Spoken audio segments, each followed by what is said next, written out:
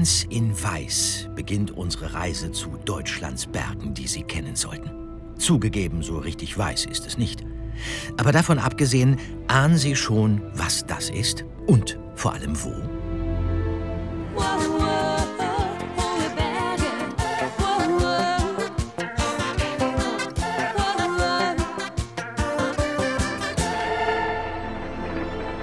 Es ist Salz, Kalisalz. Aufgeschüttet zu einem riesigen Berg, dem Monte Kali in Mitteldeutschland. Von hier aus haben wir alle weiteren Berge sortiert, von nah bis weit entfernt, ganz unabhängig von der Gipfelhöhe. Das hat ja völlig andere Dimensionen, als wenn man das wirklich von einer weit entfernten Autobahn sieht. Das Beste ist, man kann diesen Monte Kali sogar besteigen, zu Fuß. Allerdings, der Aufstieg kann anstrengend werden. Ich bin gespannt, ob ich durchhalte. Ansonsten werde ich mich an den Rucksack meines Vordermanns hängen. Dann geht's voran. Unser Organisator hat es schon erzählt und gesagt, die nicht fit sind oder sich fit fühlen, sollten auch lieber unten in der Gaststätte bleiben. Aber mal schauen, wie Gipfel ist ja in Sicht. Rund 520 Meter hoch ist der Monte Kali und damit der höchste künstliche Berg Deutschlands. Und er wächst immer weiter, wird immer höher, weil unter Tage in der Region weiter Salz abgebaut wird. Ein ganz besonderer Job, tief unter der Erde.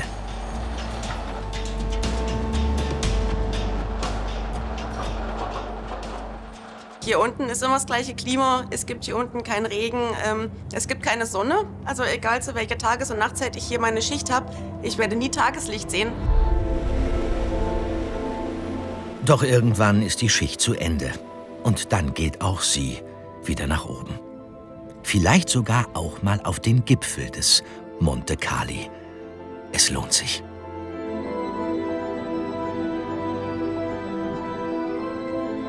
Ich habe das ausgesucht hier für die Gruppe und hatte nicht gedacht, dass es so spannend ist. Und auch die Besteigung hatte ich mir so gar nicht vorgestellt. Die Anhöhe war natürlich heftig, aber dafür sind wir entlohnt worden. War schön, muss ich sagen. So, jetzt gucken wir mal, wie wir wieder runterkommen. Ne? Und auch wir setzen unsere Reise fort und gelangen von hier aus zu unserem nächsten Berg.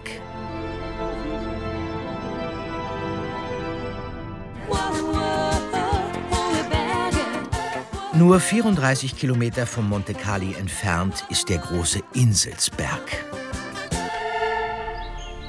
Erhaben neigt er seinen Gipfel über den Thüringer Wald.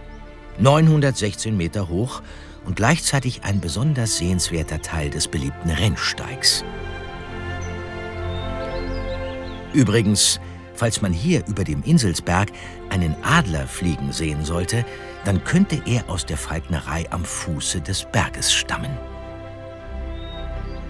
Wenn so ein wildes Tier, ja, dessen Vertrauen du dir erkämpft hast, wenn der irgendwann aus freien Stücken zu dir fliegt, das ist einfach Wahnsinn. Da kriegt man Gänsehaut. Es ist eher unwahrscheinlich, dass die Greifvögel ausbüchsen. Denn sie wissen ganz genau, was sie an Lisa Schubach haben.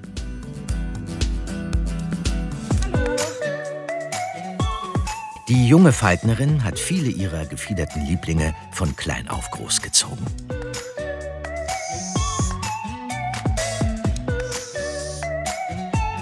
Einfach ein Team zu bilden zwischen Vogel und Mensch, eine enge Bindung zu einem eigentlich wilden Lebewesen aufzubauen, das ist einfach so unbeschreiblich schön. Dieses besondere Verhältnis kann man bei den Vorführungen in der Greifenwarte immer wieder bestaunen.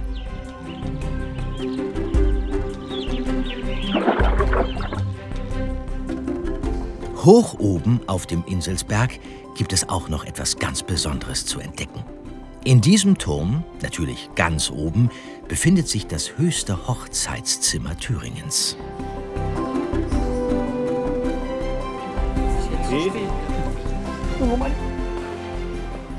Und wem selbst das nicht reicht, kein Problem. Die Gurte hast du noch mal wunderbar. Es geht noch höher. Also die 119 Meter sind da. Wir stehen bei 906 Meter. Also ist das die Trauung auf jeden Fall über 1000 Meter. Schwindelfrei muss man da schon sein. Natürlich auch die Standesbeamtin. Ja, Freifeldturm, Achterbahn bin ich erprobt, macht Spaß, mag ich, habe ich gern, kann losgehen. Ein spannender Moment. Vor allem auch für das Brautpaar. Wir waren schon mehrmals mit dem Korb unterwegs, also alles gut. Wir stehen so, wir brauchen so ein bisschen den Kick. Langweilig kann es nicht sein.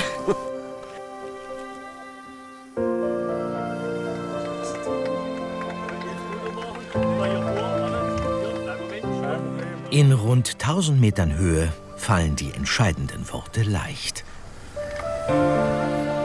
Das kann aber auch an der Höhenluft liegen. Ja, ich will.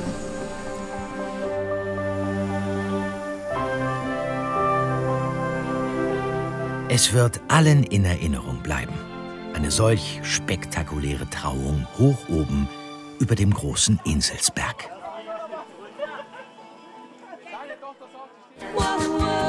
Vom Monte 45 Kilometer Richtung Süden liegt die Wasserkuppe.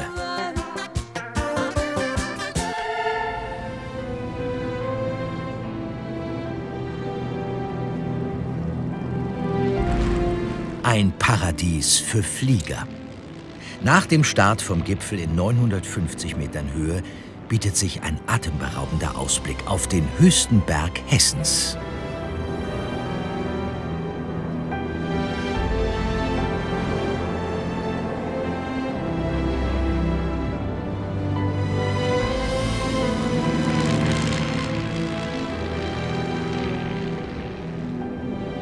Doch es geht auch etwas minimalistischer.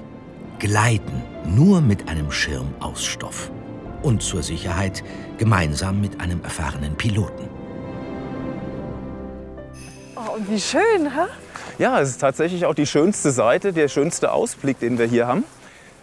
Auf der Wasserkuppe, die Nordseite. Schön. So, das ist das Passagiergurtzeug. Aha. Das ist ein bisschen einfacher aufgebaut. Das ist ja richtig ein Sitz. Ja, das ist richtig ein Sitz, ein richtiges Sitzbrett. Und ich möchte dich auch dann da bitten, dann später darin zu sitzen wie auf dem Stuhl. Okay. Ne?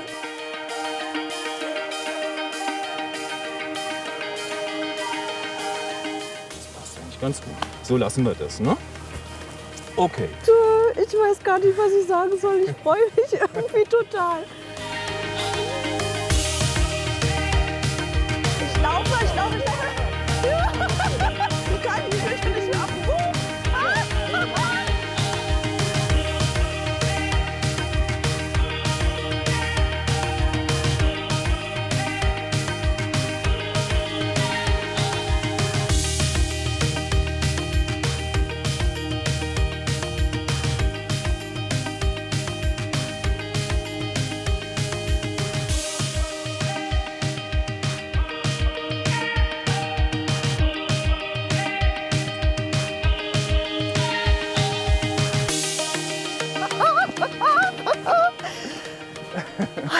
Es ist so schön, man muss es einfach mal machen.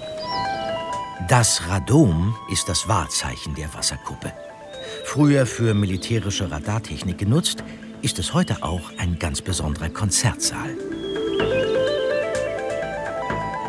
Die Akustik des Radoms ist einfach so einzigartig. Und wenn man da drin das Privileg hat, Musik machen zu dürfen und man schickt einfach nur einen Ton in den Himmel, sag ich mal, das ist schon einfach inspirierend.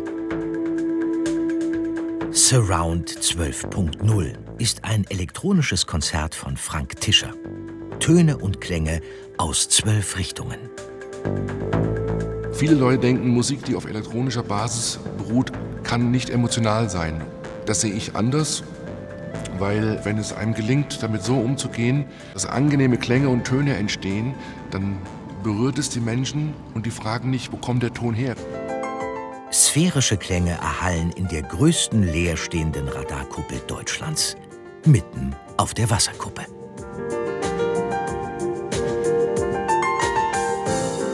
Es ist eine kurze Pause machen vom Alltag. Einfach mal die Seele baumeln lassen, chillen, abspacen. Das wird mich mein Leben lang begleiten, das Radom und die Musik da drin.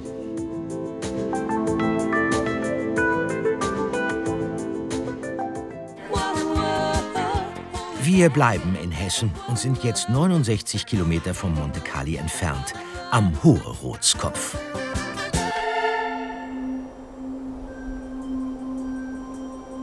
Wenn es auf dem Hoherodskopf geschneit hat, dann kommen die Wintersportler in Scharen.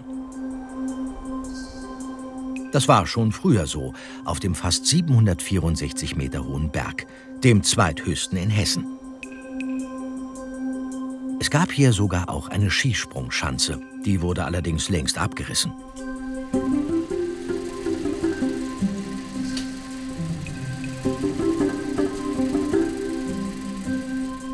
Ein paar Kilometer weiter weg steht noch eine, allerdings auch nicht mehr einsatzbereit, wie man unschwer erkennen kann.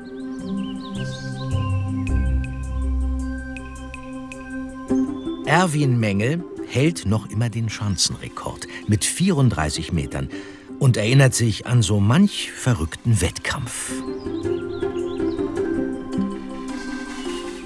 Wir hatten den Georg Thoma, Olympiasieger, hier als Ehrengast gehabt. Wir hatten die deutsche Nationalmannschaft mit 4, 5 Springern hier gehabt. Das waren schon Highlights. Aber die durften daher nicht springen, weil die Schanze ein bisschen gefährlich war. Unten im Auslauf waren rechts und links freiliegende Steine. Und die Matten selber haben wenig Führung gehabt. Und da hat der Trainer gesagt, Leute, eure Knochen sind mir zu schade, ihr springt hier nicht drauf. Und da waren wir alleine. Am Hoherodskopf wird es nun Zeit für eine kleine Stärkung. Am besten in der Taufsteinhütte.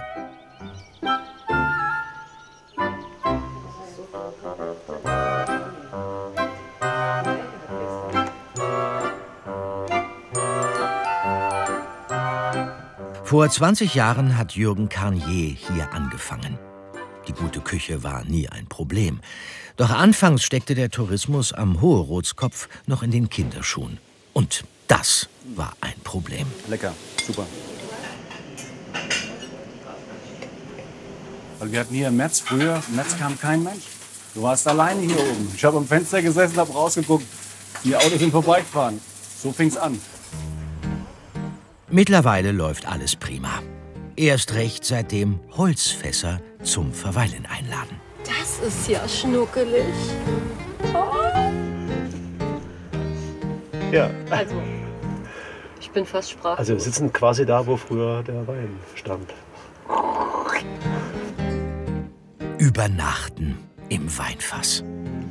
Das ist noch mal ein Stück mehr Gemütlichkeit. Ich bleib hier. Wir übernachten heute Nacht einfach hier. Wunderbar. Guck mal hier, mit Liebe zum Detail. Einfach schön. Wir haben jetzt 2 Stück davon. Und die sind auch sensationell.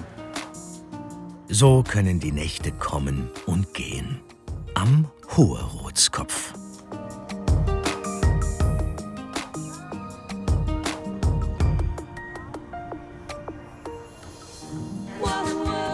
...105 Kilometer nördlich vom Monte Cali liegt der Wurmberg.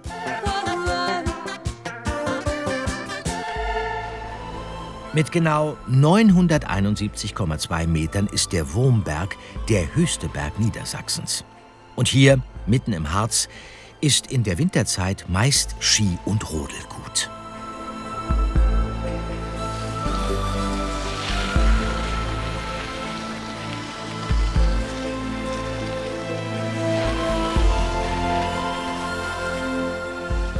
Aber auch ohne Schnee wird es am Wurmberg nicht langweilig. Und es müssen nicht einmal 2 Räder sein. So manchem genügt sogar 1.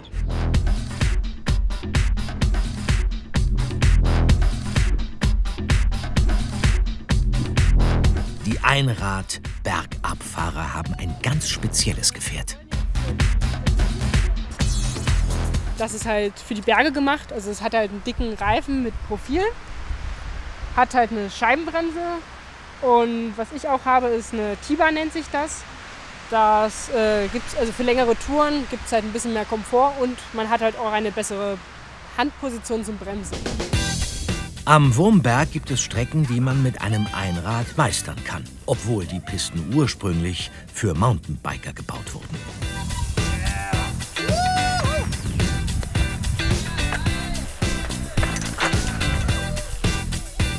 Beim Einrad hat man zwar keinen Lenker, aber man hat auch keinen Lenker, über den man rüberfallen kann.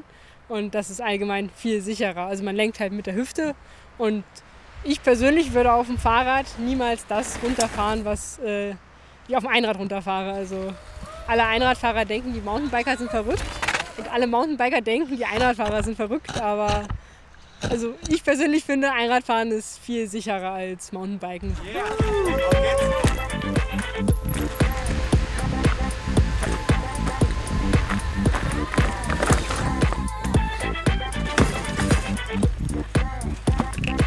Wem das alles zu anstrengend ist, der kann natürlich auch die Wurmbergbahn benutzen. Die fährt hoch bis zum Turm.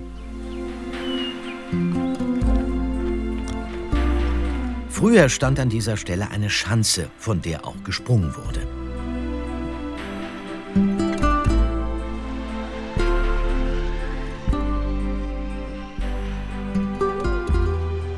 Der alte Sprungturm war weithin sichtbar, bis er dann schließlich, sehr zum Leidwesen vieler Harzbewohner, abgerissen wurde.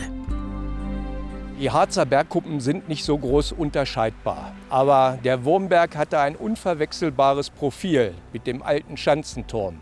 Und als der weg war, kamen selbst Leute aus Sachsen-Anhalt, die gesagt haben, jahrelang haben wir gen Westen gesehen und auf den Turm geblickt und wussten, da ist Westen, ihr werdet doch wohl wieder einen hinbauen. Das hat man gemacht. Der neue Wurmbergturm bietet nicht nur einen tollen Ausblick, sondern ist selbst weithin sichtbar.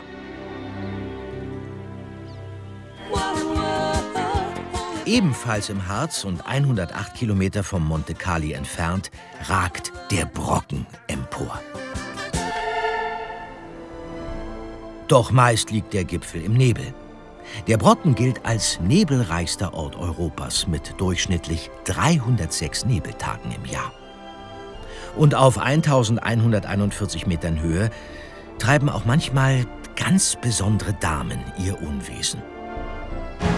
Der höchste Gipfel im Harz wird nicht ohne Grund auch Blocksberg genannt. Zu Walpurgis übernehmen die Hexen und Teufel die komplette Harzregion um den Brocken.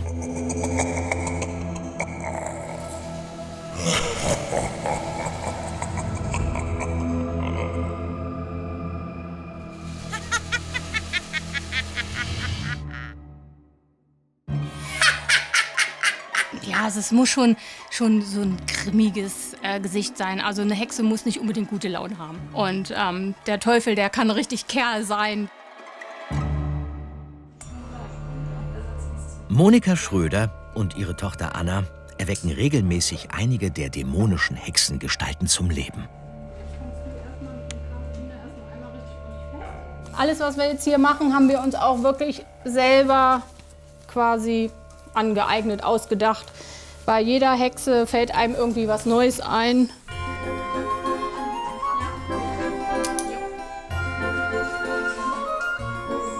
So, jetzt ziehen wir erstmal die Arme an. Also, was die Arme werden sollen.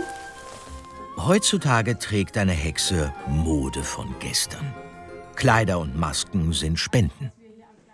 Ich bin damit aufgewachsen. Ich glaube, ich habe das erste Mal, mitgetanzt, da war ich 5 oder 4. Kindergarten. Genau, also da war ich auf jeden Fall noch sehr klein. Und seitdem bin ich eigentlich jedes Jahr Teil von Walpurgis.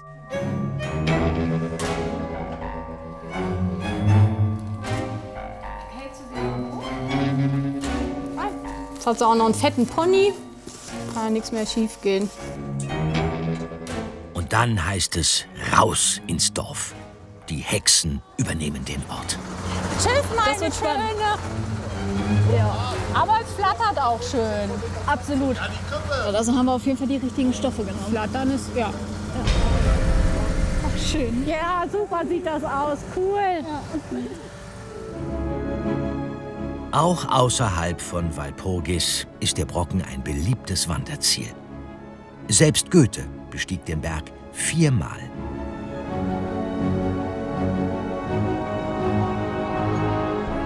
Mythen, Sagen und ganz spezielle Bräuche. All das findet man hier.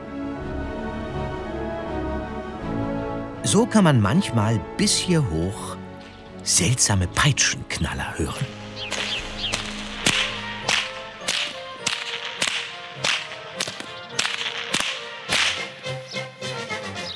Peitscheknallen ursprünglich kommt von den alten Fuhrleuten. Wir hatten damals kein Telefon oder Ähnliches. Die mussten sich ganz einfach mit der Peitsche verständigen.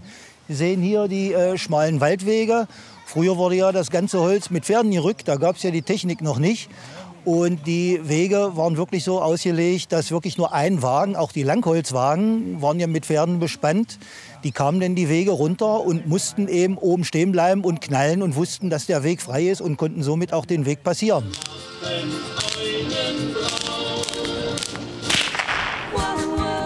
Auf geht's nach Nordrhein-Westfalen. 110 Kilometer vom Monte weg befindet sich der Kahler Asten. Er wird auch der Vater der Sauerländer Berge genannt. Auf 842 Metern beherbergt er im Astenturm seit 1918 eine Wetterwarte.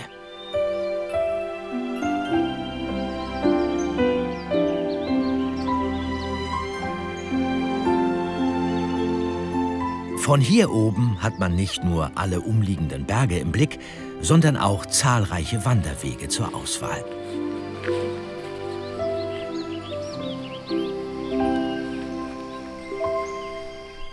Wer den Rothaarsteig entlang wandert, wird mit einer tollen Landschaft belohnt.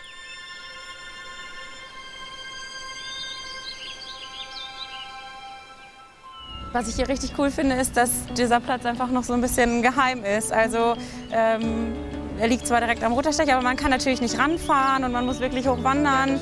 Und man hat hier einfach so eine super, super schöne Aussicht. Das ist irgendwie noch immer so ein kleiner Geheimtipp.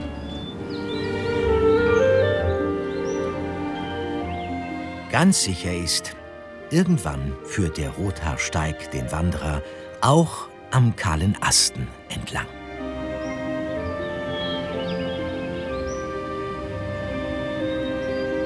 Man muss sich nicht entscheiden, man kriegt sozusagen beides. Von dem einen hat man eben eine tolle Aussicht, bei dem anderen kann man sich dafür ins Gipfelbuch des Fichtelbergs NRW eintragen. Man hat ja hier Heide, weite Aussichten und ja, ich glaube, zu jeder Jahreszeit ist es hier einzigartig und jedes Mal sieht man wieder neue Ecken.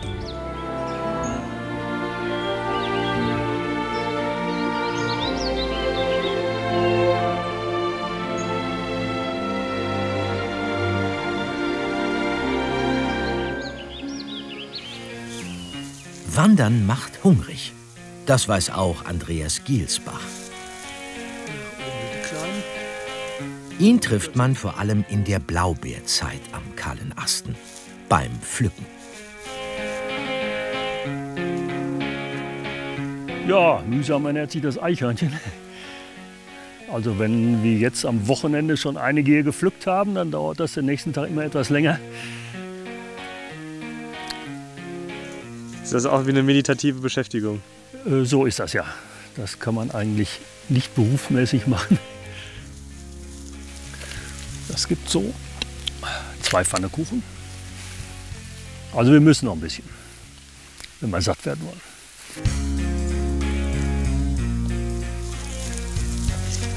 Noch alle hier.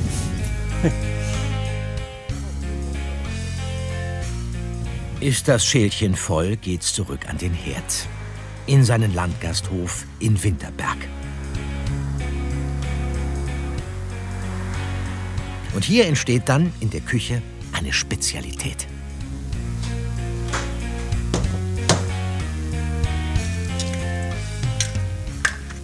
Ich brauche mal so 5, 6 Pfannekuchen.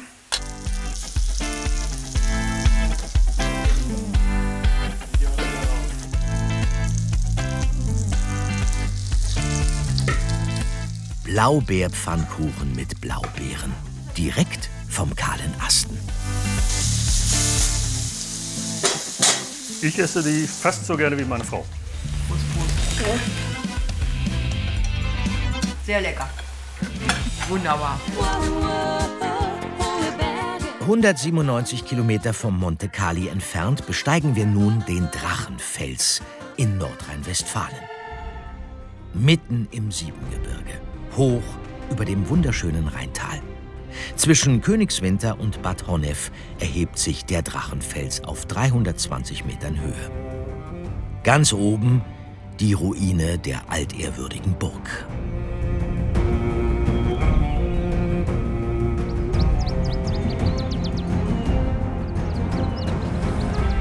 Altehrwürdig ist auch die Drachenfelsbahn, die älteste zahnradbetriebene Bahn Deutschlands.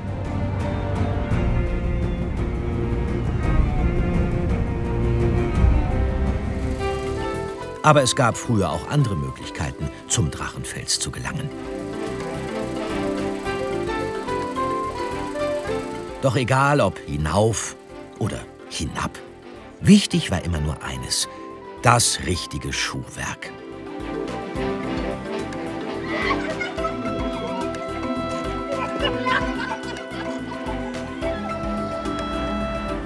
Das gilt übrigens bis heute, denn die Esel sind mittlerweile im wohlverdienten Ruhestand.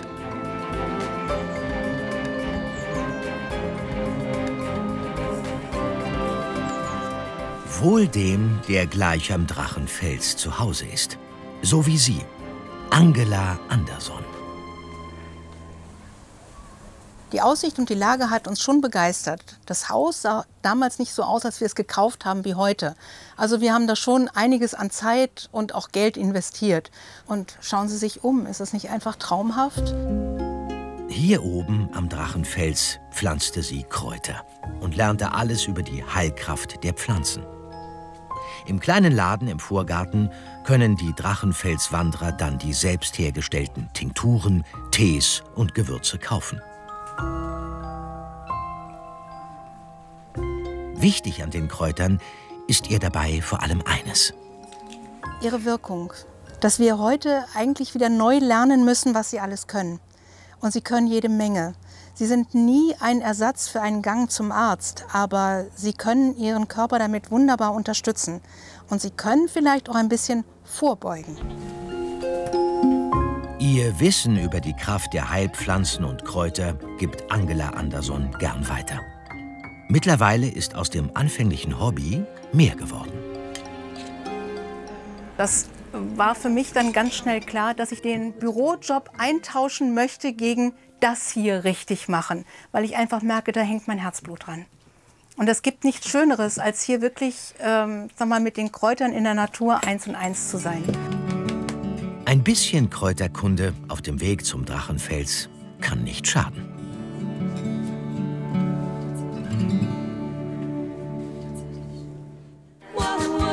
Weiter geht die Reise zu unserem nächsten Berg. 215 Kilometer vom Monte Cali entfernt ragt der Fichtelberg aus dem Erzgebirge empor. Auf fast 1215 Metern ist die Wahrscheinlichkeit auf weiße Winter höher als anderswo. Gut für die Skibegeisterten.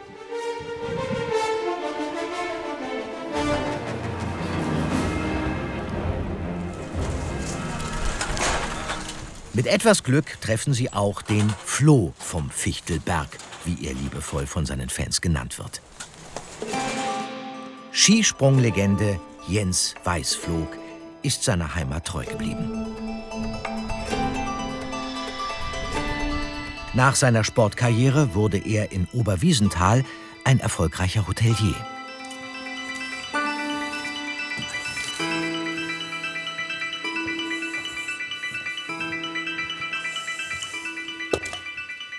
Von der ersten Bleistiftzeichnung bis hin zur Lage der Steckdosen, der Lampen, Aussuchen von Stoffen, Möbeln, Liegen. Im Großen und Ganzen ist es meine Idee gewesen und die habe ich bis zur letzten Schraube umgesetzt.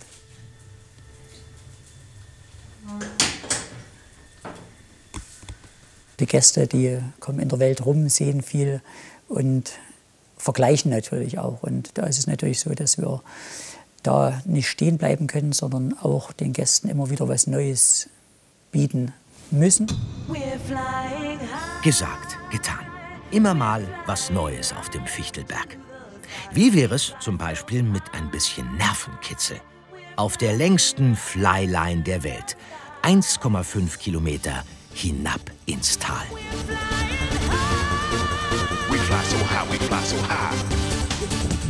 Macht wirklich Spaß. Wunderschönen Blick über Wiesental und man rutscht und fliegt durch die Baumwipfel hindurch. Kann man nur empfehlen, Daumen hoch, tolles Erlebnis. Kinder können da definitiv mitmachen und das ist halt das Schöne dran.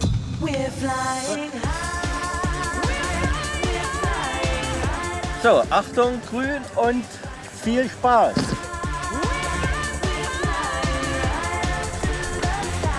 Doch auch wer es lieber etwas bodenständiger mag, wird am Fichtelberg fündig.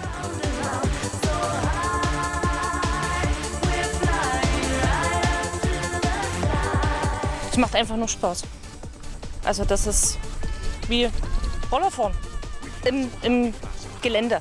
Einfach mal, ne? So von der Straße kennen wir noch aus Kindheitstagen. Und hier kann man wirklich mal im Gelände auch mal ein bisschen Spaß damit machen. Bei der Fahrt vom Fichtelberg hinab sollte man einen Halt einplanen. Am Alpaka-Gehege, am Fuße des Berges. Insbesondere dann, wenn die Vierbeiner frisch frisiert werden.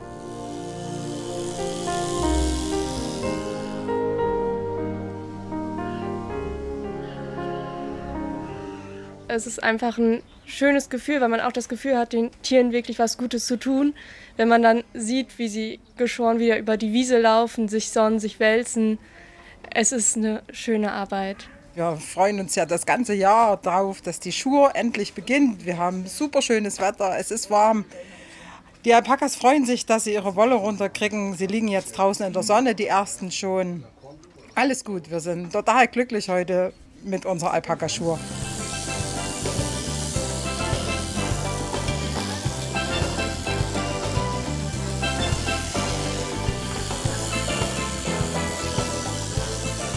Da liegt der Hauptaugenmerk dann auch darauf, dass die Tiere tiergerecht geschoren werden, dass verletzungsfrei geschoren wird und dass die Tiere dabei vernünftig behandelt werden. Mit modischem Kurzhaarschnitt. Tja, so lässt es sich aushalten am Fichtelberg. Vom Monte Cali 222 Kilometer weg geht es nach Brandenburg. Dort liegt der Hagelberg.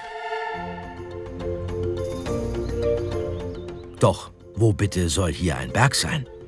Auf den ersten Blick sieht man nichts. Auf den zweiten allerdings erkennt man ein Gipfelkreuz. Und tatsächlich, hier ist er. Der Hagelberg ist die höchste Erhebung in Deutschlands kleinstem Mittelgebirge. Ab 200 Meter Entfernung darf sich ein Hügel Berg nennen und der Hagelberg hat nach neuesten Messungen 200,4 Meter. Und die sind sogar mehrmals vermessen worden und somit amtlich bestätigt. Besonders die Ruhe und Abgeschiedenheit rings um den Hagelberg zieht Menschen an. Auch Kreative, die hier ihre digitale Arbeit erledigen wollen. Coworking unter Gleichgesinnten. Oder komplett offline in der Küche. Ich war mehrere Jahre Richterin am Sozialgericht und danach Beamtin in einem Bundesministerium. Und das in einem Arbeitsumfeld, wo der Leistungsdruck immer zugenommen hat, bis zu einem Punkt, wo ich da nicht mehr mitkam. Jetzt kümmert sie sich hier um das leibliche Wohl.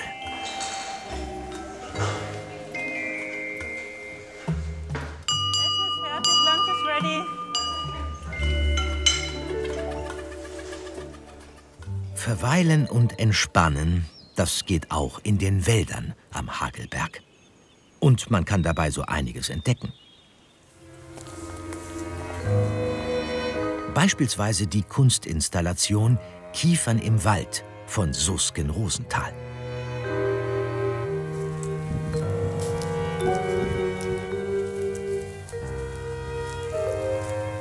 Also das gewachsene Holz wird ja, hier angepflanzt, um auch zu Bauholz zu werden.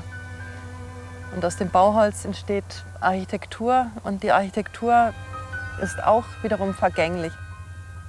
Es geht um das Werden und Vergehen eigentlich.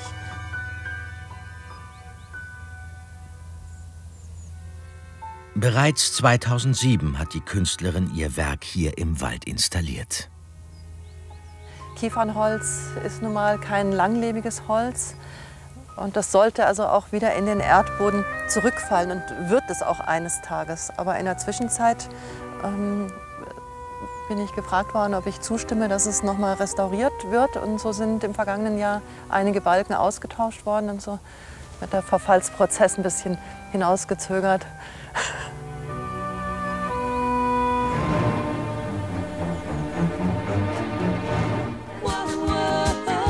243 Kilometer südwestlich vom Monte Cali findet man den Erbeskopf in Rheinland-Pfalz. 816 Meter. Das bedeutet, der Erbeskopf ist der höchste Gipfel im Hunsrück. Und nicht nur das. Es gibt nirgendwo in Rheinland-Pfalz einen höheren, besseren Ausblick als hier. Nee, höher geht's wirklich nicht mehr. Einmal über den Hunsrück. Der höchste Punkt von Rheinland-Pfalz. Genau. Ja. Wer einmal hier ist, sollte verweilen oder klettern.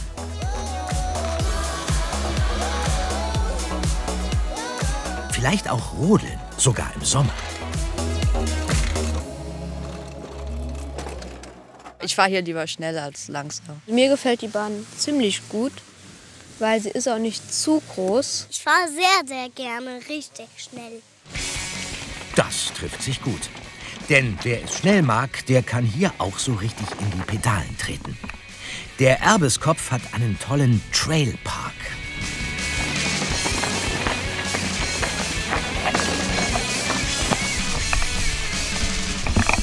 Die Strecken sind schon anspruchsvoll, also auch für Muskeln und Fitness gar nicht zu unterschätzen. Erstmal Wurzeln, mal Steine, mal Sprünge. Ist schon sehr aufregend. In sich selbst einfach wirklich maximal an die Grenze zu gehen und einfach echt Fun zu haben den ganzen Tag. Mountainbiker, wo sonst die Skifahrer in den Lift eingehangen werden. Irgendwie eine verrückte Sache, die diese beiden Männer ins Leben gerufen haben. Dann haben wir geguckt, wo gibt es einen Lift, wo gibt es einen schönen Berg und dann kam der Erbeskopf aufs Tablett und so kam eins zum anderen. Also der Ort hier ist einfach speziell. Ich bin auch im Winter super gern hier, schon von Kindesbeinen an. Es hat immer was Mystisches. Du hast hier den Farn und die verschiedenen Gräser. Es ist einfach toll und wir wollten auch in unseren Strecken auf jeden Fall diesen Naturcharakter mit beibehalten.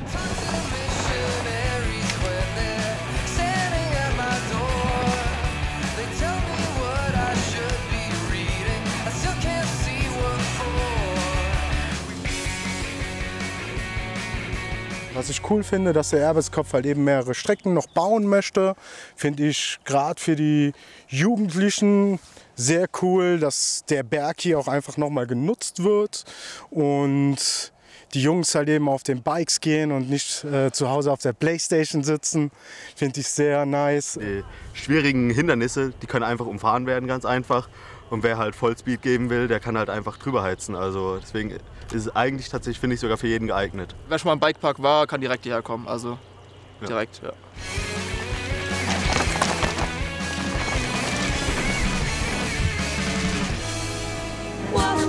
In 254 Kilometern Entfernung zum Monte Cali besuchen wir jetzt den Dollberg, der höchste Berg im Saarland. Immerhin 695 Meter hoch. Aber ein Gipfel ist nicht zu erkennen.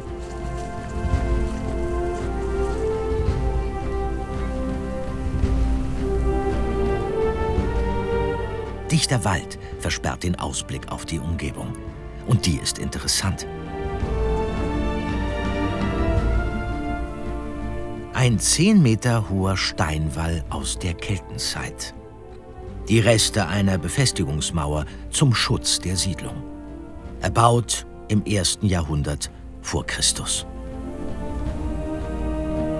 Eine große Vermutung ist einfach, dass man sagt, es war ein Handelsweg. Und es ist, auch im Mittelalter kennt man das noch, dass man dort, wo man Zölle erhoben hat oder eben auch ein Machtsymbol errichten wollte, da durfte es auch ein bisschen prunkvoller sein. Die Kelten haben hier vor vielen Jahrhunderten in der Region des Dollbergs gelebt. Sieht aus, als wenn man Brei machen. Der Verein der Hochwaldkelten in Otzenhausen will die Lebensart der Kelten in der heutigen Zeit praktisch nacherlebbar machen. Mit Mitteln und Methoden von vor über 2000 Jahren.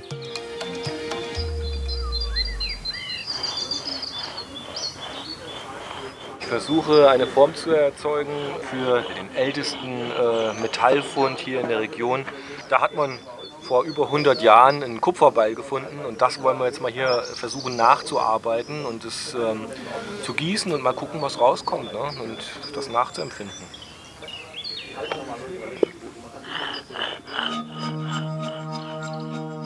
Ein Originalfundstück aus dem Hunsrück, mehr als 4000 Jahre alt. Hergestellt mit viel Können, Mühen und Feuer.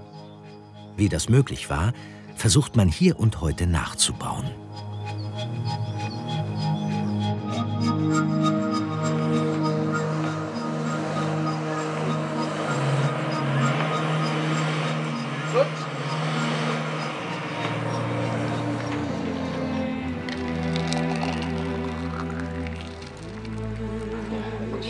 Wir arbeiten mit Museen zusammen, mit Universitäten, Instituten und wir versuchen, diese Dinge immer nach Originalfundstücken zu arbeiten. Also zu uns kommen die Leute dann, wenn sie bestimmte Dinge haben wollen, die es so eigentlich nirgendwo anders gibt, um dann genau dieses Stück zu haben, aus bestimmten Grabzusammenhängen, aus bestimmten Fundkreisen.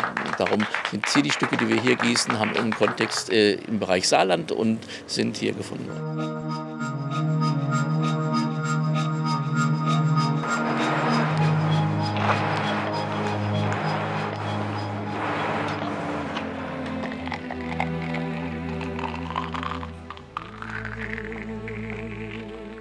Ist das nicht ein Erbe, wo man sagt, das müssen wir weiter bearbeiten, können wir da nicht noch mehr rausholen? Eben das, was eben ein Weltkulturerbe ausmacht. Denn das ist das, denke ich, auch, was wir in dieser Region haben.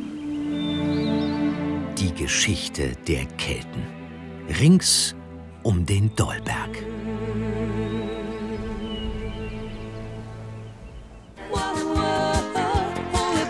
...281 Kilometer vom Monte Richtung Norden treffen wir auf den höchsten Berg in Hamburg, den Hasselbrack. Hamburg hat einen Berg? Ja, richtig. 116 Meter hoch, stilecht, mit einem Gipfelkreuz. Und Hamburg hat auch einen Bergführer. Hamburg braucht einen Bergführer, weil Hamburg schlicht und ergreifend Berge hat. Wenn etwas höher ist als die Umgebung, dann gilt das als Berg. Genau, so ist das mit den Bergen. Auch in Hamburg. Und der Hasselbrack ist tatsächlich höher als seine Umgebung. Ja, ein Berg ist dann, zumindest in Hamburg, ein Berg, wenn man 5 Meter runter muss, bevor es wieder hochgeht. In den Alpen oder im Himalaya sind da die Ansprüche natürlich etwas höher. Geringfügig höher, könnte man sagen. Denn auch der Anstieg zum Hasselbrack kann für den untrainierten Wanderer durchaus anstrengend sein. Geschafft. 116 Meter. Nee, es ging schon ein bisschen steil hoch hier, das ist klar. Und ja, höher geht's in Hamburg halt nicht. Tja, da kann man nichts machen. Außer vielleicht Trost in der nahen Berghütte suchen. Bei Seemannsliedern und bergtypischen Gerichten. Und manchmal trägt auch die Wirtin selbst bergtypische Kleidung, wie dieses Beweisfoto zeigt. Nur bei besonderen Anlässen. Es ist auch zu heiß für den Dirndl, das klebt dann überall. Gut, das will man nicht. Dann doch lieber den Leberkäse. Wer bekommt Leberkäse? Sie auch? Ja. Den Kaiserschmarrn? Ja, danke. Bitte schön. Im Prinzip ist am Hasselbrack alles da. Selbst ein typischer Bergjodler. Auch den kann man hier treffen. Überall, wo ich hinkomme, komme ich und mache das Seminar spezifisch für den Völkerstamm. Ja? Und hier habe ich heute natürlich die Waterkant, den hohen Norden, den Fisch dazu. Das Interesse der nordischen Jodelinteressenten ist durchaus gegeben. Und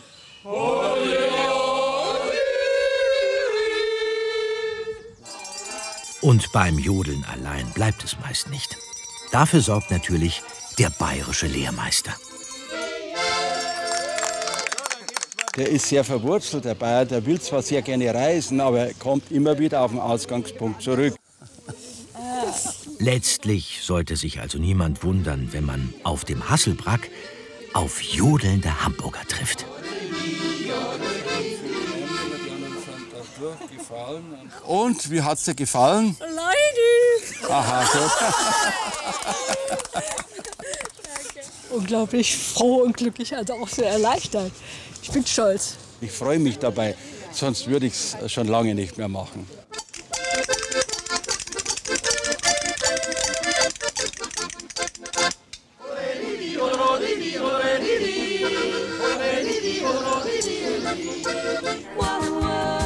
Vom Ausgangspunkt unserer Bergestour, dem Monte Cali, ist der Teufelsberg in Berlin 286 Kilometer entfernt.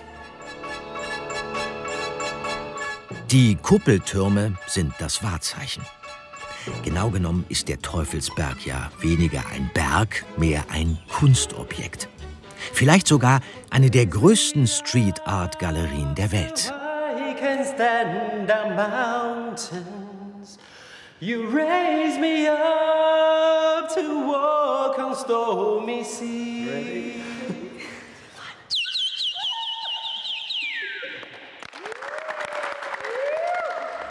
Und dabei ist der Teufelsberg doch geschichtsträchtig. Die Türme sind ehemalige Spionagebauten von Amerikanern und Briten aus den 60er Jahren. Und der Berg selbst ist aufgeschüttet aus Kriegstrümmern des Zweiten Weltkriegs. Darunter verborgen die Reste der Wehrtechnischen Fakultät. Das ist allerdings alles lange her und nun schon viele Jahre dem Verfall preisgegeben.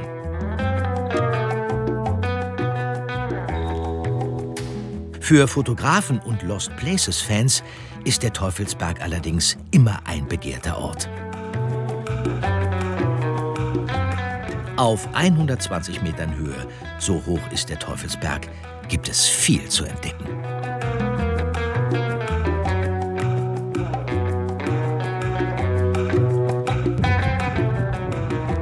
Mich interessieren verlassene Objekte im Nirgendwo. Mit Geschichte, mit den Erinnerungen, die wir damit haben und natürlich die Assoziation, die sie wecken. Die Schönheit des Verfalls, die Stimmungen, die Weite der Natur, wie es eingebettet ist, das sind die Sachen, die mich als Fotograf interessieren. All das findet sich hier am Teufelsberg zur Genüge.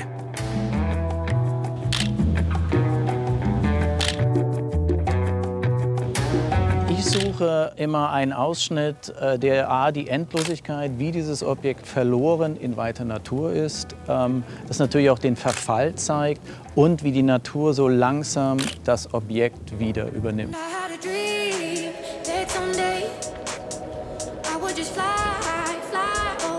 Auch viele Künstler nutzen den Teufelsberg für eine außergewöhnliche Präsentation ihrer Ausstellungen.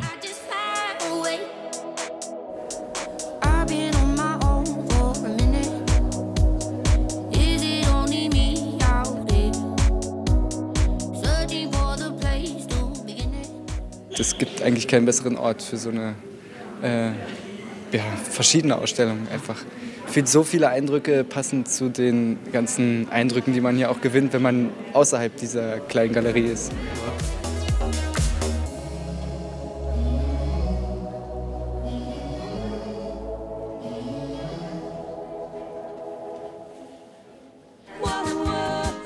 Auf in den bayerischen Wald. 300 Kilometer vom Monte Cali entfernt liegt der große Arber. 1455 Meter hoch, der höchste Berg Bayerns außerhalb der Alpen. Bei guter Fernsicht kann man von hier aus sogar die Alpen sehen. Bauer Ludwig Fritz hat nur Augen für seine Kühe. Er treibt das Jungvieh auf die Weiden, die sogenannten Schachten des großen Arbers. Und Hans recht ruhig. 500 Meter geht's dafür hinauf. Der jahrhundertealte Brauch des Schartenauftriebs am großen Arber lebt er weiter.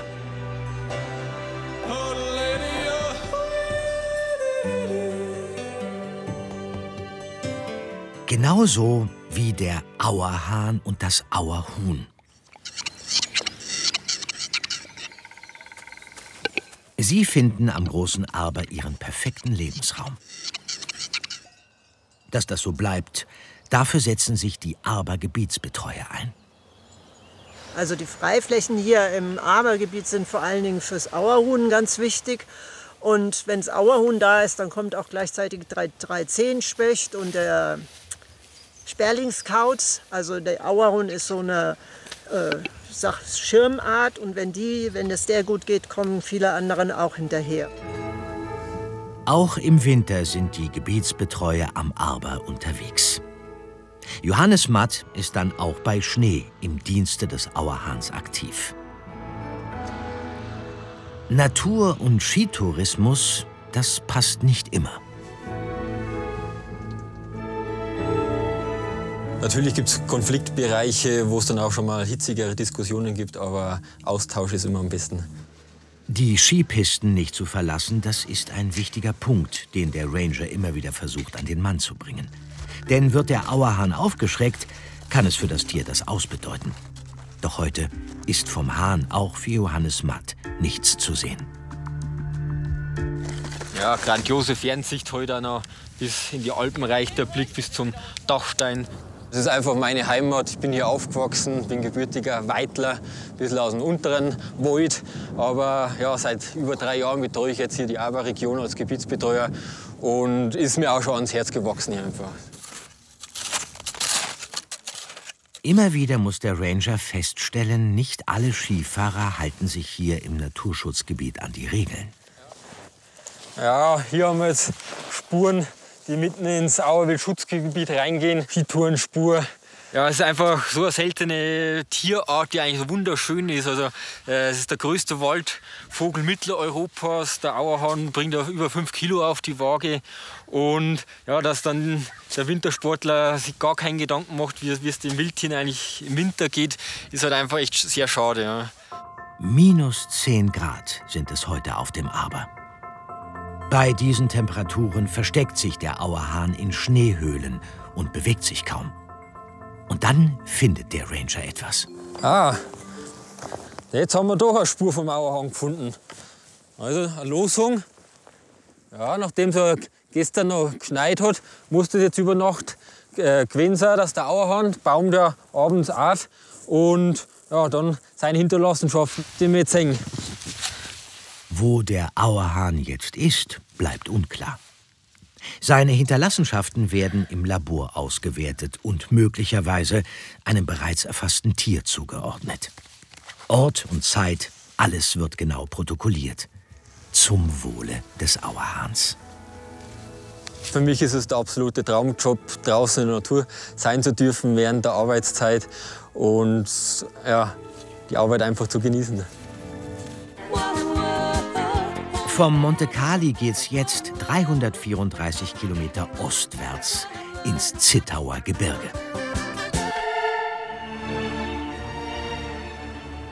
Dort erwartet uns der Oybin. Es ist der bekannteste Berg des Zittauer Gebirges.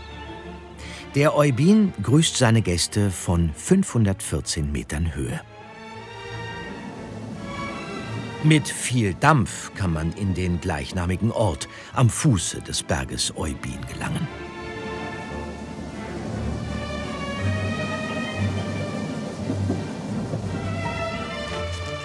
Die Mitarbeiter der Zittauer Schmalspurbahnen tun alles, damit die Züge mit den alten Loks ständig unter Dampf bleiben.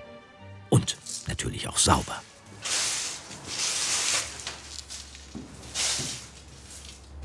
Am schlimmsten ist es, wenn es regnet. Dann ist dann auch alles voll Sand und so. Also das ist am meisten Dreck. Und das merkt man dann auch bei den Aussichtswagen. Da ist mehr Ruß auf den Sitzen dann, also durch den Dampf von den Dampfloks. Und das ist eben auch hier beim. Darum habe ich ja, sind ja diese Rillen hier und die sind ja dann auch schwarz. Das setzt sich dann ab.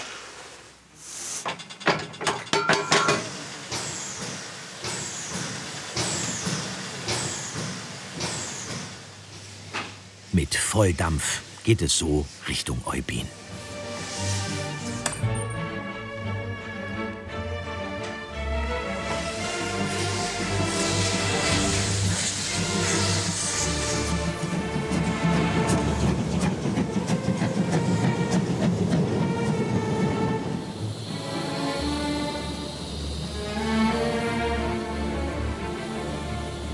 Das letzte Stückchen den Berg rauf geht es dann natürlich nur zu Fuß.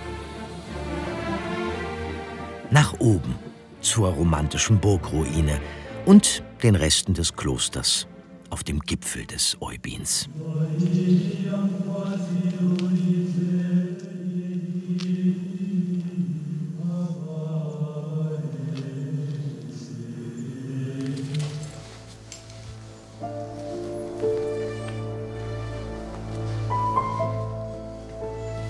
Hier kann man dann den alten Geschichten von früher lauschen.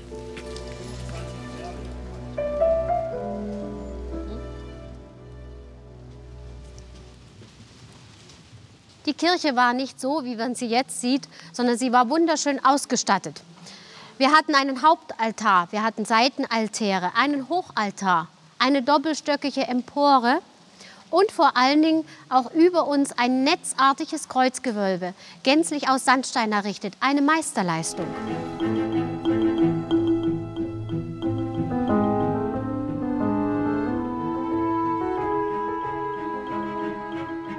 Wir möchten zuerst einmal auf euer Wohl trinken.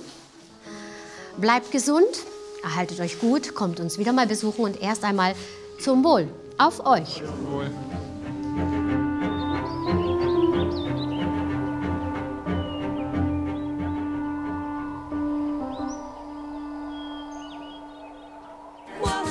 ...365 Kilometer vom Monte Cali entfernt geht es jetzt in den Schwarzwald. Hier ragt der Feldberg empor. Der höchste Berg im Schwarzwald mit 1493 Metern. Bei passendem Wetter reicht der Blick bis zu den Schweizer Alpen.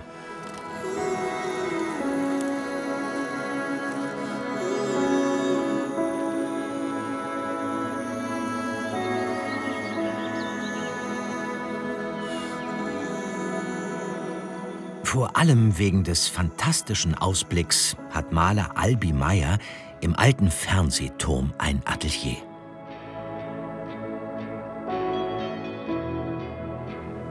In erster Linie schaue ich zum Fenster raus und versuche, was draußen abgeht, zu verinnerlichen. Damit ich das dann während dem Malprozess selber ganz automatisch zu der richtigen Farbe greife.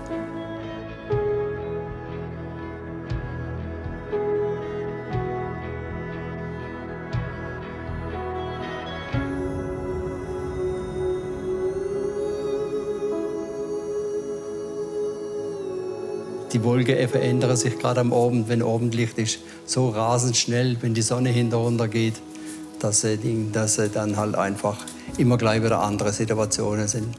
Wenn ich links zum Fenster rausschaue, haben wir eine andere Situation, wie wenn ich rechts rausschaue und der ganze Wechsel, also es wird nie langweilig.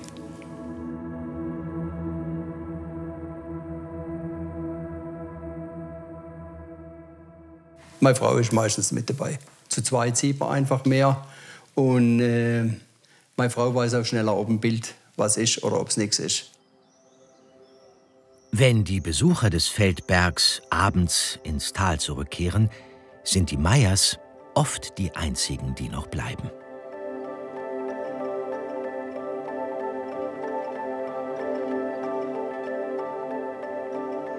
Da haben wir einfach auch ganz viel Glück, das muss man auch sagen. Egal wann wir da oben übernachten, ich habe noch nie und ohne Wecker noch nie einen Sonnenaufgang verschlafen.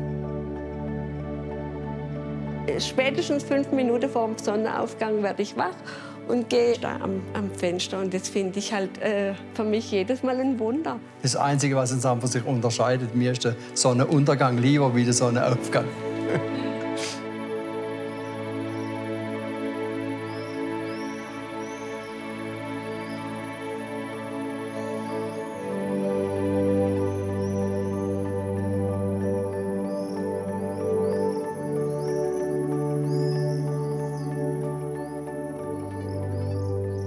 Das sind so Momente, wo mein Mann immer beim Spaziergang sagt, der Wald ist blau. Und dann denke ich immer, es ist alles kohlrabenschwarz oder der Wald, aber der Albis hat immer noch Farbe drin. Ja.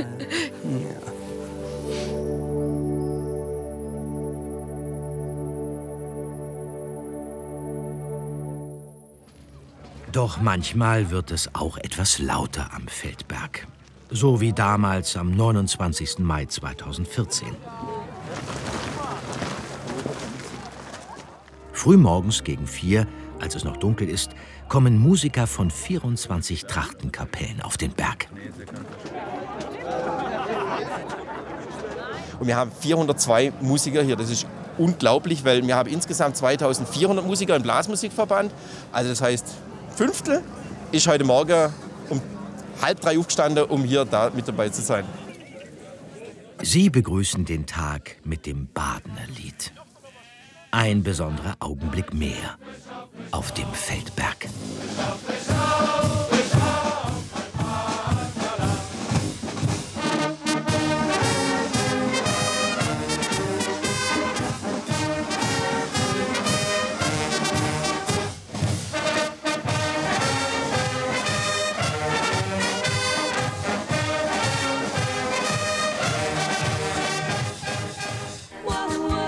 Weiter geht's in die bayerischen Alpen. 384 Kilometer vom Monte entfernt liegt der Wendelstein. 1838 Meter hoch. Doch, keine Sorge, man muss nicht hinaufklettern, man kann fahren. Beispielsweise mit der Wendelsteinbahn.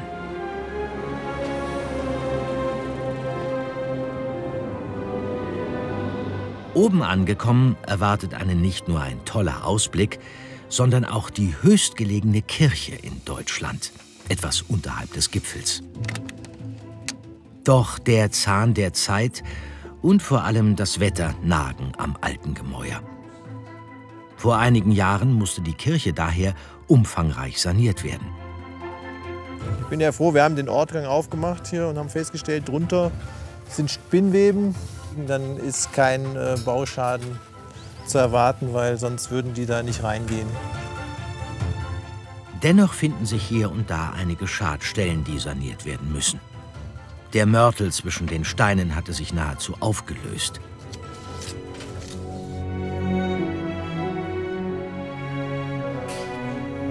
Pfarrer Helmut Kraus ist damals froh, dass die Kirche wieder auf Vordermann gebracht wird.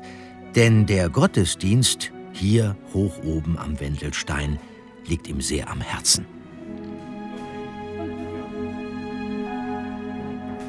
Da ist das Rauffahren eigentlich auch schon eine Einstimmung in die wunderschöne Welt, in die Schöpfung. Also da komme ich ja Gott näher, wenn ich mich darauf einlasse. Und ich glaube, dass man das auch so sehen darf.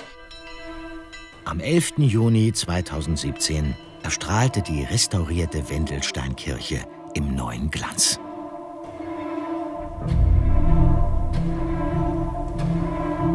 Direkt auf dem Wendelstein-Gipfel sind Wissenschaftler unter anderem der schwarzen Materie im All auf der Spur. Das Superteleskop ist das höchste und modernste in Deutschland. Damit können die Astronomen viele Lichtjahre weit in den Weltraum vordringen. Eine Erforschung des Alls ohne bemannte Raumfahrt.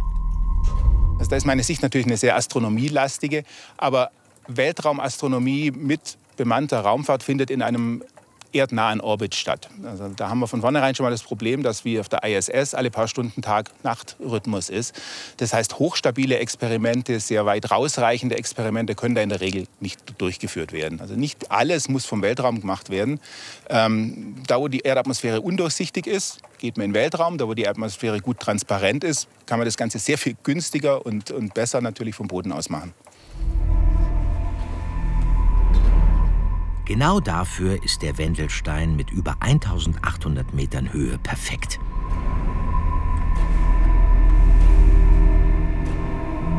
Hier entstehen fantastische Bilder von weit entfernten Planeten.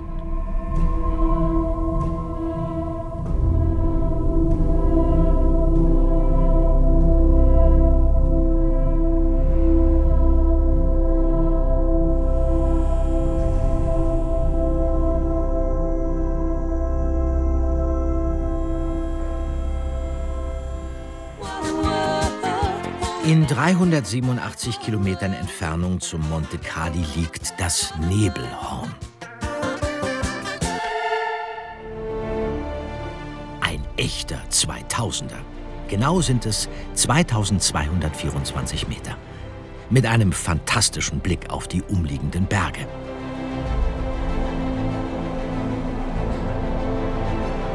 Zum Gipfelkreuz des Nebelhorns fahren gleich mehrere Bahnen aus verschiedenen Richtungen.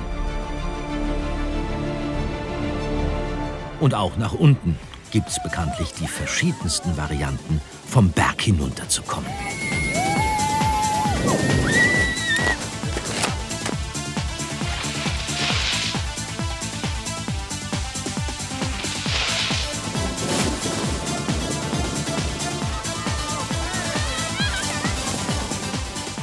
Aber man kann auch ganz relaxed die Gipfelsonne genießen.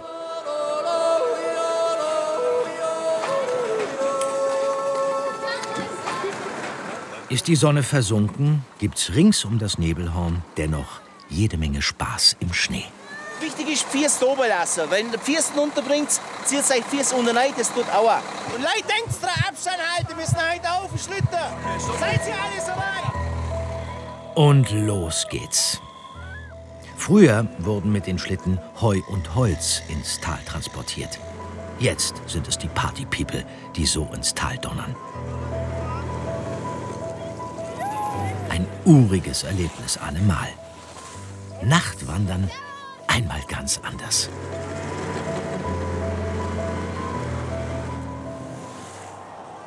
Danach muss man ganz sicher gut ausschlafen. Am besten wie die Eskimos.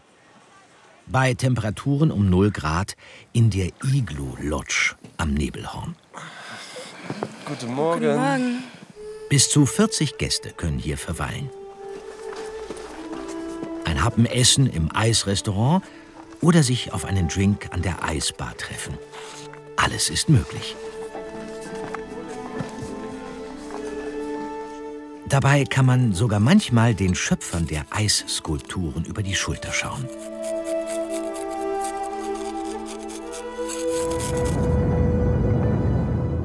Doch Obacht am Berg ist immer geboten.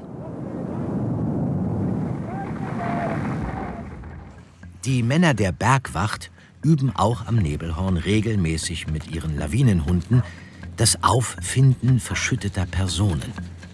Einer der Männer muss dann, wohl oder übel, ins Schneeloch. Manchmal im Winter, wenn es recht kalt ist, ist es schön, wenn man im Loch drin ist. Ist er warm? Im Loch ist es schon warm, ja, ja. Man muss sich schon warm anziehen. Ich habe ja so einen Kugelsack noch, weil das Hände warm ist, wenn ich drauf liege. Aber sonst ist es gemütlich da drin. So, Uli, mach jetzt zu, gell?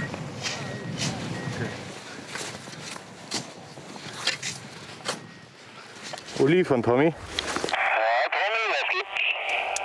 Alles klar? Alles klar, jawohl. Dann gilt's. Einsatz für Lawinenhund Lukas.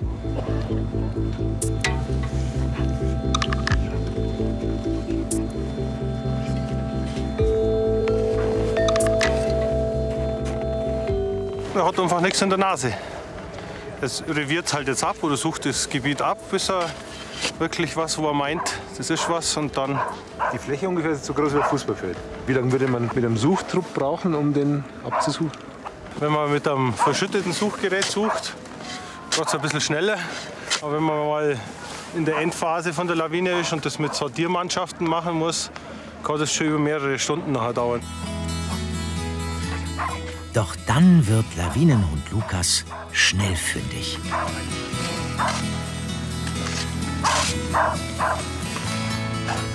Ja, was?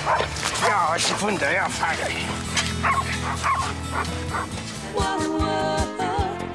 Nun geht es 393 Kilometer vom Monte weg hoch in den Norden, zum Pinneberg auf Helgoland.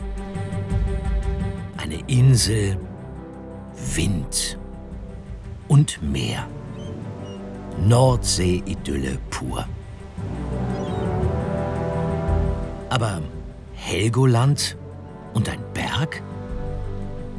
Ja, es gibt ihn tatsächlich. Wie viele Bergtouristen immer wieder begeistert berichten.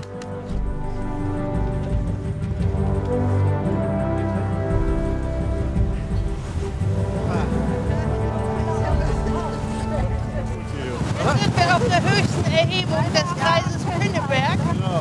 61,3 Meter. Oh, hier kann man sich am Gipfelkreuz festhalten. Alles nahm vor über 20 Jahren seinen Anfang. Uns wurden diese Originalaufnahmen zugespielt. Eine Alpinistengruppe aus Itzehoe hat sich damals aufgemacht. Ihr Ziel die Besteigung des Pinnebergs. Den herausfordernden Aufstieg schaffen die Bergpioniere damals nicht gleich in einem Rutsch. 15 Meter unterhalb des Gipfels wird erstmal das Basislager eingerichtet. Halte die Berge sauber.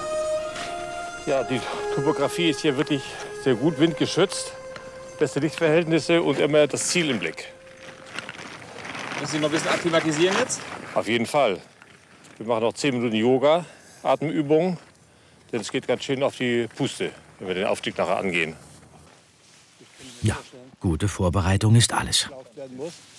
Also wir haben uns natürlich vorbereitet. Der Aufstieg so über die Nordwestflanke wird nicht ganz einfach werden. Wir haben Seile mitgebracht. Wir werden es wahrscheinlich oben am Gipfelkreuz mit Karabinerhaken befestigen.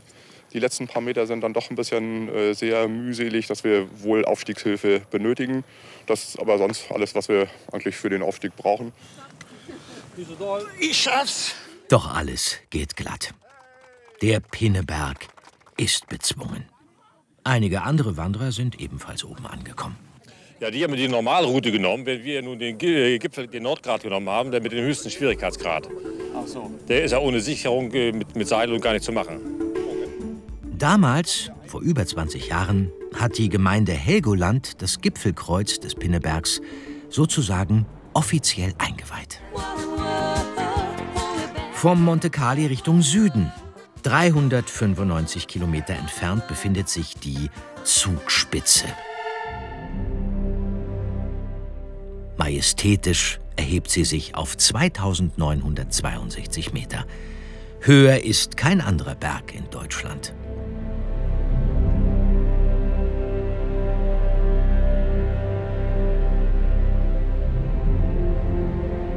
Hoch oben eine alte Schindelhütte, das Münchner Haus.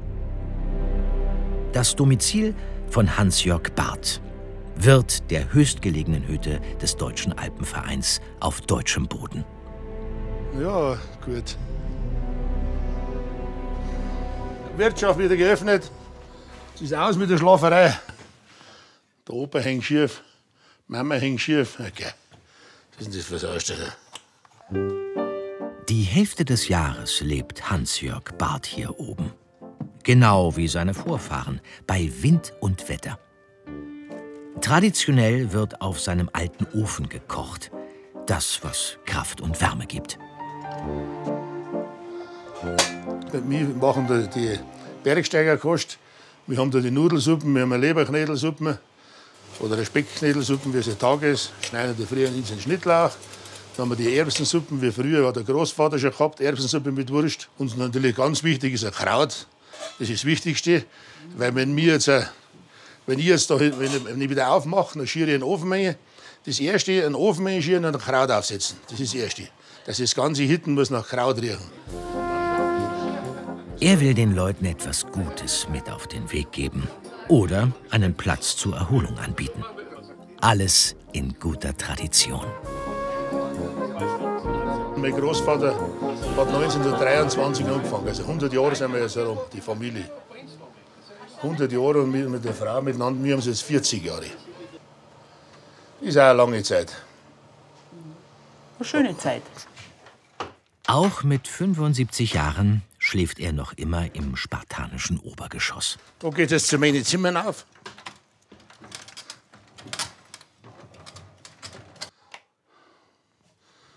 Da ist noch für Bergsteiger Unterkunft.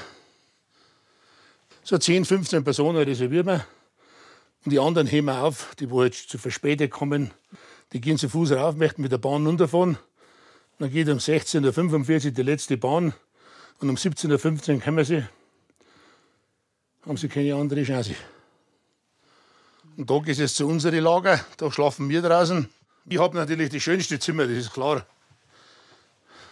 Da, wenn ich das Fenster aufmachst, den Vorhang da, das ist schon ein schöner Ausblick. Es ist zwar immer das Gleiche, aber es schaut halt jeden Tag anders aus. Der Fensterrahmen ist der Bilderrahmen und jeden Tag, wenn ich hinausschaue, habe ich ein anderes Bild drin. Die Natur tut mir jeden Tag ein neues Kunstwerk präsentieren. Möglich übrigens, dass die Zugspitze einmal deutlich höher war. Denn vor ca. 3700 Jahren muss sich ein gewaltiger Bergsturz ereignet haben. Vermutlich auch damals schon durch das Schmelzen von Permafrost im Fels. Und das Eis im Innern des Fels könnte durch die Erderwärmung weiter auftauen. Seit über 15 Jahren wird die Zugspitze deshalb wissenschaftlich untersucht. Doch für die Forscher der TU München ist es nicht einfach, zum Permafrost vorzudringen.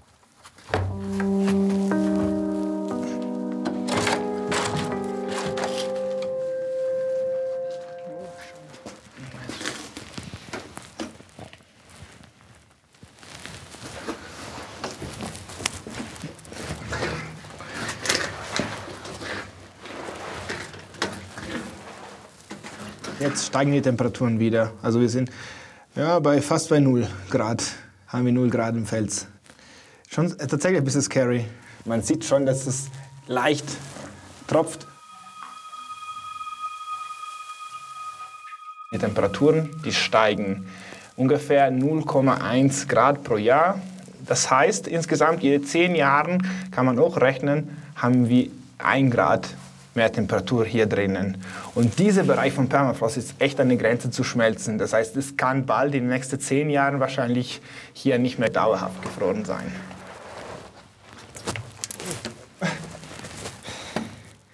Wenn diese Bereiche irgendwann auftauen werden, dann wird der Berg nicht mehr so stabil sein. Doch vorerst Entwarnung. Noch ist die Situation nicht dramatisch. Die Zugspitze ist stabil. Auf geht's in die Berchtesgadener Alpen. 429 Kilometer vom Monte Cali entfernt liegt der Watzmann. Imposant und 2713 Meter hoch. Der Watzmann bietet alles für Radfahrer, Wanderer und auch für Extremsportler.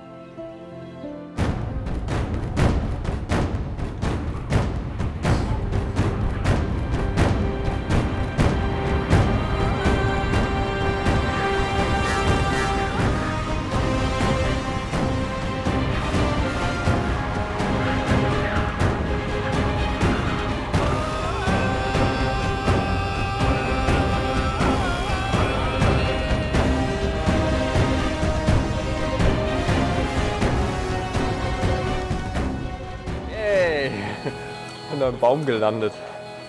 Also die Landung ist verbesserungswürdig, aber sonst geiler Sprung. Es geht auch eine Spur geruhsamer. So kann man auch am Königssee unterhalb des Watzmanns ankommen. Hier trifft man dann auf Radeltaxifahrer Engelbert Aigner. Er sucht regelmäßig die Abkühlung im 18 Grad kalten Gebirgswasser. Auf jeden Fall ist es brutal erfrischend, sage ich mal. Gell? Das ist Vor- oder Nachteil, je nachdem, wie man es sieht. Nach längerer Abwesenheit ist er wieder im Schatten des Watzmann unterwegs. Servus, wir haben wieder da, gell? Ich war in Neuseeland unterwegs beim Arbeiten und ich habe mir das so recht idyllisch vorgestellt. So menschenleere Strände und einfach nichts los und so. Und muss man sagen, es ist auch wirklich schön. Nur wenn man es natürlich gewohnt ist, so wie bei uns in Berchtesgaden da, wo viel los ist, dann kommt man an einen Platz, wo wirklich gar nichts los ist, dann fühlt man sich teilweise tatsächlich ein bisschen einsam. Dann habe ich gesagt, Hacko, das brauche ich irgendwas. Und dann ist mir das Rikscha-Fahren im Untergekommen und habe mir dann gedacht, das gehört eigentlich daher zu uns am Königssee.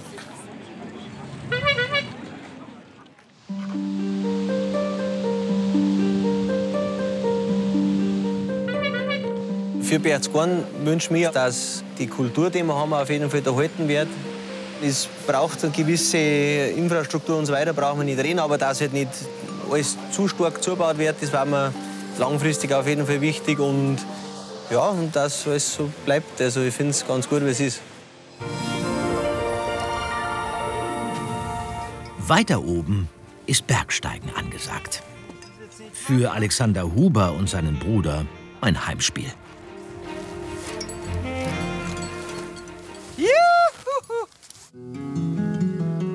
Der Bergsteiger und Extremsportler Alexander Huber lebt mit seiner Familie am Fuße des Watzmann, zwischen Wald und Wiesen.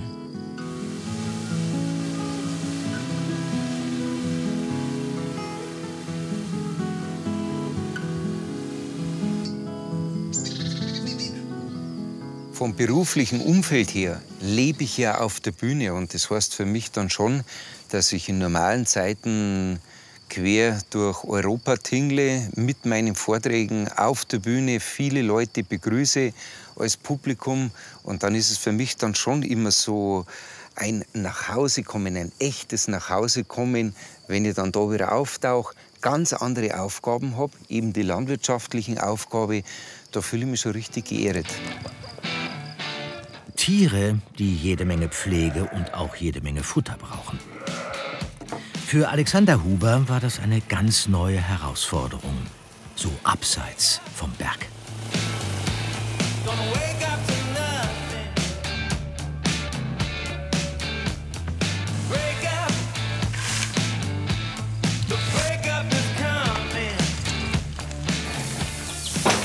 So, dann schauen wir mal.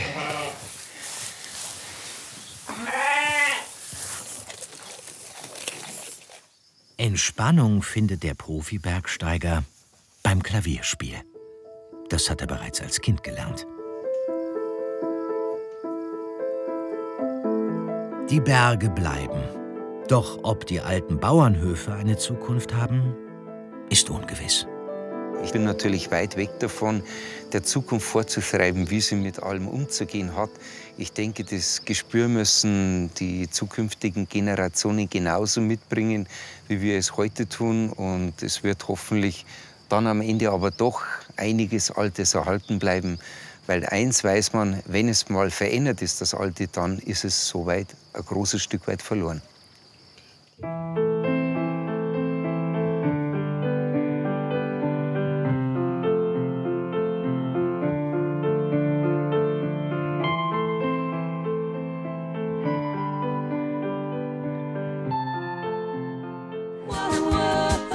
Der Endpunkt unserer Reise zu den Bergen liegt 452 Kilometer vom Monte Cali entfernt.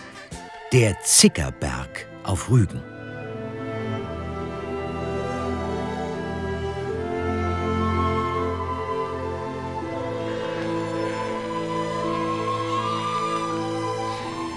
Er ist vor allem ein Paradies für Schafe und die, die sie züchten. Schäfer Frank Westphal ist regelmäßig am Zicker Berg unterwegs. Für ihn und die Einheimischen sind es die Zickerschen Alpen. Tina, hier, geh rum. Tina, hier, komm. Und lass uns nicht abhauen. Tina, geh rum. Tina, geh. nach vorne laufen und ein bisschen nach links. Doch egal ob Alpen oder Berg, hier auf 66 Metern Höhe lässt es sich gut grasen. Hey, festhalten! Jetzt kannst du doch wieder laufen. Obwohl es manchmal auch richtig anstrengend sein kann. Go. Also für den Erstaustrieb heute, oder Erstaustrieb für dieses Jahr war es sehr gut. Die Schafe waren ruhig, waren eigentlich entspannt und gelassen. Manchmal sind sie so rennig, rennen halt wie wild vor, aber das ist heute alles ausgeblieben. Eigentlich war es ein richtig ruhiger Auftakt.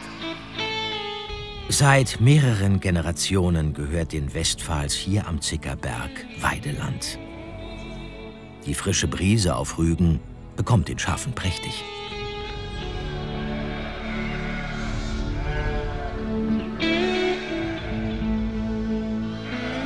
Wieder steht Nachwuchs an. Da, fällt gleich raus.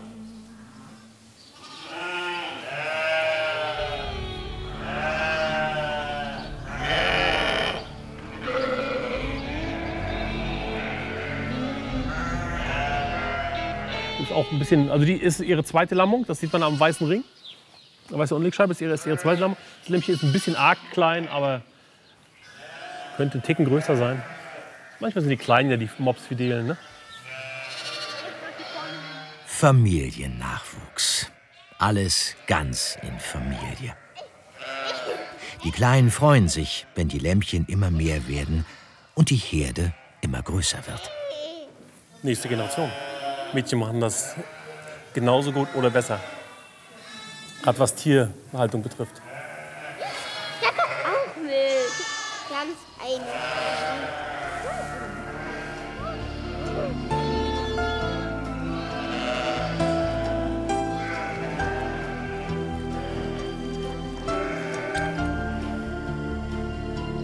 Leben am Zicker Berg. Für die Westphals der schönste Ort, den sie sich vorstellen können. Komm, wir gehen bis da vorne zu dieser Stelle. Und ich sehe Wasser. Und jetzt, wo die Sonne am Zicker Berg untergeht, ziehen auch wir die Wanderschuhe aus. Das waren die deutschen Berge, die Sie kennen sollten.